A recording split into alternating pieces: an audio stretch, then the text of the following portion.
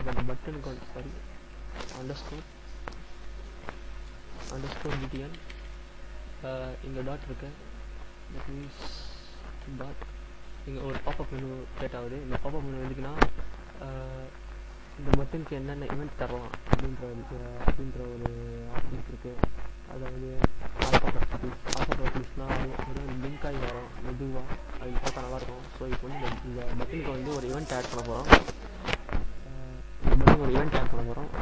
So add event listener blue கலரில் வரும். So நம்ம கரெக்டாக பண்ணியிருக்காங்க. அதாவது இந்த பட்டனுக்கு இப்போ வந்து ஒரு இவெண்ட்டை ஆட் பண்ண போகிறோம். ஸோ அதுக்கு ஆட் இவெண்ட் லிசனர், அதாவது நம்ம கிளிக் பண்ண ஒரு நடக்குது. நம்ம மவுஸை கிளிக் பண்ணோன்னு நடக்கிறதுக்காக mouse event, mouse capital M capital E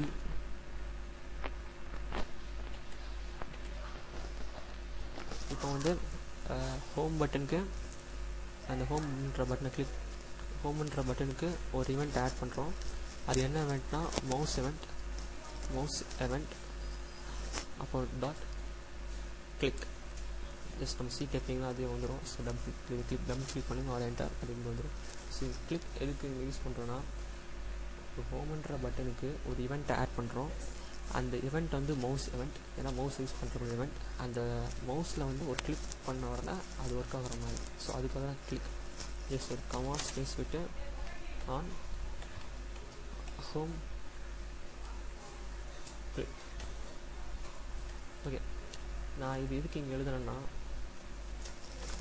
semicolon to end the line. So சியில் இருக்க மாதிரி தான் செமிகாலன்னா அந்த லைனோட எண்டிங் தான் அர்த்தம்.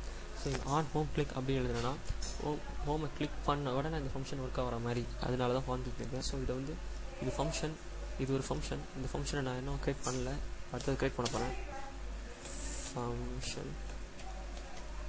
ஃபங்க்ஷன் ஸ்பேஸ் ஒரு கப்பல் ஆஃப் லைன்ஸ் விடலாம்.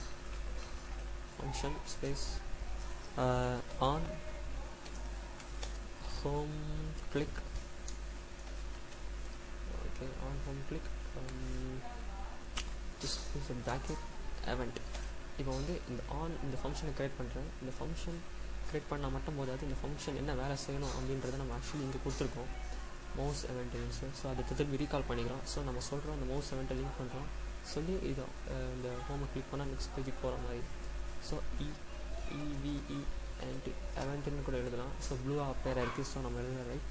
ஸோ event அப்படின்னு சொல்லி இப்படி கூட எழுதலாம். அப்படி இல்லாட்ட வெறும் ஈன்னு கூட போட்டு எழுதலாம். இது ஷார்ட் ஃபார்ம் ஆஃப் event இ.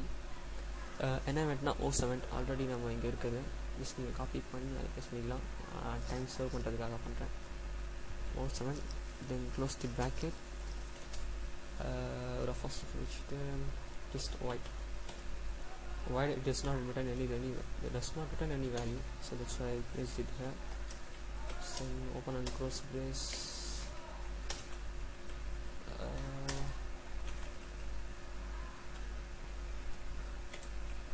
இப்போ வந்து ஃபங்க்ஷனாக கால் பண்ண போகிறோம். அதாவது home button home underscore btn sorry. இப்போ வந்து நான் ஃபங்க்ஷனை எழுதியாச்சு. இப்போ வந்து இந்த ஹோமை கிளிக் பண்ணுனா அதாவது ஹோம்ன்ற பட்டனை கிளிக் பண்ண உடனே என்ன நடக்கணும்னா ஜஸ்ட் அது வந்து அந்த ஹோம்ன்ற பேஜுக்கு போய் அதை ரன் பண்ணணும். அவ்வளோதான் அதோட வேலை. ஸோ நான் என்ன எழுத போகிறேன்னா go to and stop home எழுத போகிறேன். let's see. go to and capital A stop capital S stop.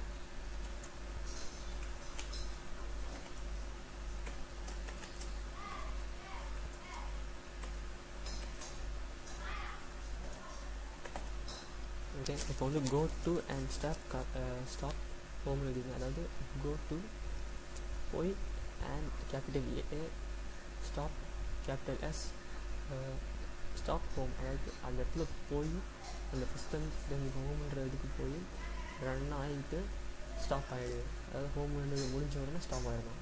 அடுத்த ப்ராடக்ட்டுக்கு ஜம்ப் ஆகக்கூடாது அப்படின்ற ஒரு ஆர்டர். அதாவது ஹோம்ன்ற பட்டனை கிளிக் பண்ணோன்னா ஜஸ்ட் ஹோம்ன்ற பட்டனுக்கு போயிட்டு ரன் பண்ணிவிட்டு அப்புறம் அதே இடத்துல ஸ்டாப் ஆகிடணும். அதுக்கு அடுத்ததுக்கு போகலான்றதுக்கான மீனிங் இது. ஸோ இந்த மாதிரி எல்லா இதுக்கும் நம்ம அப்ளை பண்ண வேண்டியது இருக்கும். அப்போ தான் நம்ம ஃபுல் வியூ பார்க்கலாம். ஜஸ்ட்டு நம்ம இதை மட்டும் ரன் பண்ணால் நமக்கு இதுவும் கிடைக்காது. C control plus centre sorry just click it F9 control plus center பாருங்க நமக்கு தெரியாது. இன்னும் நம்ம ப்ராடக்ட்ஸ்க்கு பட்டனுக்கு கமெண்ட் தரல, அபவுட்டஸ்க்கும் இன்னும் ஸ்கிரிப்ட் எழுதலை. ஸோ நம்ம ஸ்கிரிப்ட் எழுத போகிறேன். இப்போ ஒன்றுமே இல்லை, ஜஸ்ட் இதே காப்பி பண்ணிக்கலாம். ஒரே பட்டனுக்கு ஃபஸ்ட் பட்டன் தானே கோடிங்ஸ் எழுதுறீங்களோ அதே கோடிங்ஸ் தான் செகண்ட் பட்டன்ஸ்க்கும். That means ப்ராடக்ட்ஸ்க்கு. ஜஸ்ட் நம்ம இந்த இடத்துல ஃபோமுக்கு பதிலாக ப்ராடக்ட்டுன்னு பேரை மாற்றிக்கலாம். ஜஸ்ட் delete ப்ராடக்ட்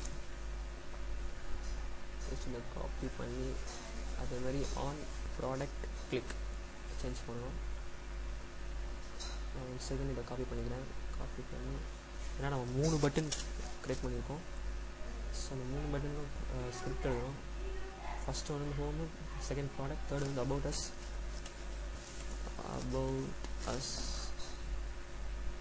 அதே இதை வந்து காப்பி பண்ணி ஆன் ஹோம் கிளிக்ன்ற இடத்துல பேஸ்ட் பண்ணிடுங்க.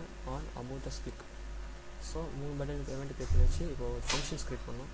ஜஸ்ட் அதுக்கும் அந்த ஃபங்க்ஷனை காப்பி பண்ணி பேஸ்ட் பண்ணிவிட்டு ஜஸ்ட் அந்த ஃபங்க்ஷனை பேஸ்ட் பண்ணுவோம். பேஸ்ட் பண்ணிவிட்டு ஹோம் ப்ராடக்ட்ன்றதை ஜஸ்ட் காப்பி பண்ணி நான் அதை டைம் சேவ் பண்ணுறேன். ஜஸ்ட்டு ஹோம் இந்த இடத்துல பேஸ்ட் இது பண்ணும்போது கொஞ்சம் கேர்ஃபுல்லாக இருக்கும், தப்பாக இது பண்ணிடக்கூடாது. திரும்பி இதை காப்பி பண்ணி நான் இங்கே பேஸ்ட் பண்ணுறேன். இந்த அபவுட் அஸ்ன்றதை காப்பி பண்ணி திரும்பி இந்த ப்ராடக்ட் இருந்த இடத்துல பேஸ்ட் பண்ணுறேன்.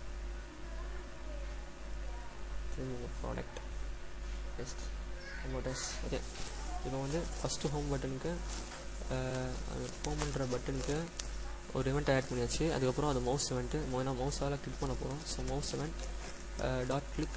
ஆனால் ஒரு கிளிக் பண்ணாலே அது வந்து சேஞ்ச் ஆகிற மாதிரி ஆன் ஹோம் கிளிக். இது ஃபங்க்ஷன்ஸ், இந்த ஃபங்க்ஷனை க்ரியேட் பண்ணுறோம். இன்னும் க்ரியேட் பண்ணலாதுனால இந்த ஃபங்க்ஷன் க்ரியேட் பண்ணியிருக்கேன். அந்த ஃபங்க்ஷன் என்ன home click, on home click, அது மவுஸ் இவெண்ட்டு. ஸோ அந்த கிளிக் பண்ணோன்னா என்ன நடக்கணும் அப்படின்னா go to and stop home, ஹோமில் போய் ஸ்டாப் பண்ணணும். அதே மாதிரி ப்ராடக்ட்ஸ் பட்டன்ஸ் எழுதிட்டேன். அதோடைய ப்ராடக்ட் ஃபங்க்ஷன்ஸ் அபவுட்டஸோட ஃபங்க்ஷனு.